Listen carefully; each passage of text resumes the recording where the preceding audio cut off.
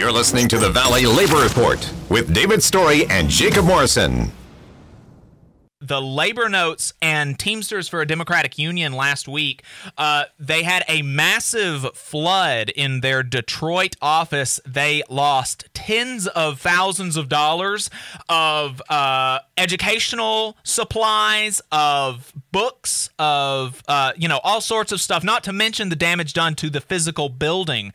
So the LaborNotes, of course, does fantastic work, and I'm not just saying that because I was in their latest print issue, which you should subscribe to so you can read that. It's very good. But they have fantastic educational things. They have great books.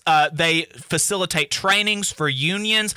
They were able to. They were willing to give a free training on just cause to us during our mine worker strike fundraising stream a few weeks ago, and it was just fantastic. The information was so good. They do such good work. And similarly for Teamsters for a Democratic Union, they are a reform caucus within the Teamsters that is fighting to make the Teamsters, which is one of the biggest unions in the country, a militant, fighting, and democratic union, and they are doing good work. They have put together a coalition that is going to be running for international office. They're up for election in the fall, and they think their coalition is going to win the general presidency. That's huge. They're doing, such good work for LaborNotes, Teamsters for a Democratic Union. So help them, if you could, chip in $27 or more to their fund to recoup the damages from the massive flood. Like the flood went up 5 feet in their basement. It was just huge amount of damage.